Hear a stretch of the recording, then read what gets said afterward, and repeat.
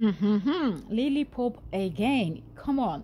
Before we get into this video, let me quickly. Is Lily Pope going to jail? Is Lily Pope in a deep, hot mess that is going to get her in big trouble?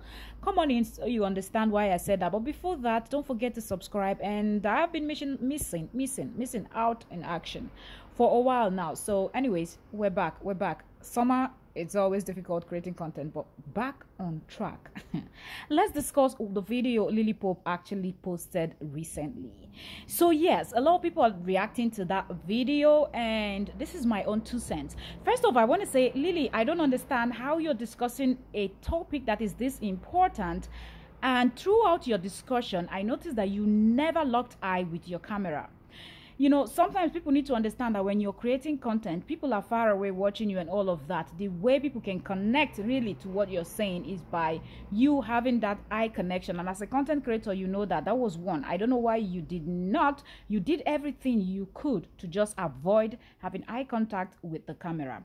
That being said, okay, so Lily Pope talked about child abuse. Her neighbor that lost his wife after 6 children, she died with pregnancy, and how the father within 2 months went ahead, the man within 2 months went ahead and married a new wife, and since then she has noticed that the children are not being treated fairly the way they used to prior, when she knew that their mom was still alive. That she's not saying that their mom don't yell at them, scold them when they do something wrong, but she just feels like the way the father and his wife disciplines the children is too much, and she feels like the children are starving, because sometimes they will even go as far as coming to her gate to come beg for food, and if she has, she would always give it bread or anything as little as she could just she will offer to them, which is good. But another thing Lily was saying, that she actually recorded so many situations that has happened in that family, and she doesn't know what to do, and she cannot live like this anymore, that she feels very bad for the children. That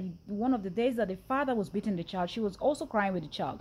She talked about how one of the little child was crying and saying, "Mom, why did you die? Why did you die? Come back, I'm tired, you know, why did you leave us? Why did you leave me? Come back, I'm tired." And that's really touching, you know, as a neighbor, hearing something like that coming from a little child is really touching. But now the point now that I want to make is the fact that Lily brought all of this out, and I feel like at this point there's nothing Lily can do, although she's saying in a comment section that if she gets a lot of comments and people asking her to call for child welfare, they will call to, you know, put a call across that that's what she's going to do, you know. But I feel like it is already too late for that, because one, you talked about how a video where you recorded where the father was beating or the whatever, you didn't have that. Let me just believe that maybe you didn't want to play it, and that would make sense. But it seemed like the evidence is that you had recorded, you said you accidentally deleted them. So if you're contacting these people, what evidence are you going to prove, are you going to give to them as you know, as what they can start to work with? Like you talked about how the stepmother poured hot water on one of the child, and all. Do you have a video of it? Do you have the child with the peeled skin and asking the child what happened, and the child said, yes, my stepmom poured me hot water.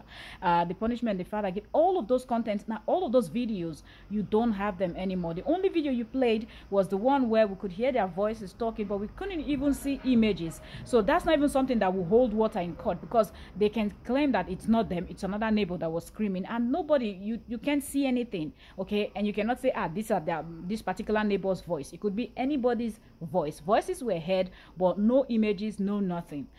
That is not enough. When you call these people to come and check out something, investigate, at least you have to give them something to work with. But right now you've already outed yourself. You talked about how your husband didn't want to get involved, and I can absolutely understand that some people don't want to get involved, and being that it's actually a neighbor, maybe if it was someone that was far away, your husband would have felt differently. But you now coming out to say, oh, if a lot of comments will say, yes, you should push forward and contact the necessary people that you need to contact, that you're going to show your husband and do it. Your husband is still going to disagree, and you also have to understand that your husband is your husband. Not even your father or your mother can come and tell you something when you are fully married, and a man that married you fully. So if he's saying don't get involved, even if your YouTube people are telling you, except you pass this to some other person that you know, so the person can put it out there, but it's too late because you already spoke about it without doing a thing, and that's not the right way to go.